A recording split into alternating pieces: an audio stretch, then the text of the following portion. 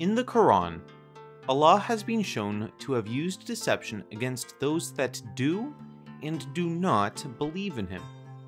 Take, for instance, the position that Jesus did not die on the cross, but Allah used an illusion to make it look this way.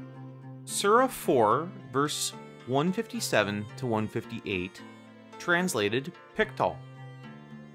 And because of their saying, "We slew the Messiah, Jesus son of Mary, Allah's messenger," they slew him not, nor crucified him, but it appeared so unto them. And lo, those who disagree concerning it are in doubt thereof. They have no knowledge thereof, save pursuit of a conjecture. They slew him not for certain, but Allah took him unto himself. Allah was ever mighty, wise.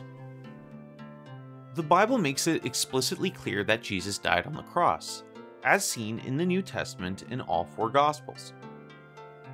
This is one of the largest contradictions that is provided, considering that salvation comes from the blood of Christ, and that Jesus repeatedly talked about his death being essential.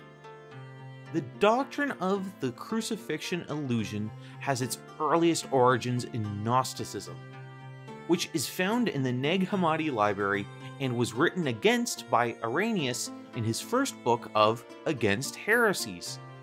Remember that the Quran says that both the Torah and the Gospels are perfect, which means we're off to a really bad start. 1 Corinthians 14 verse 33.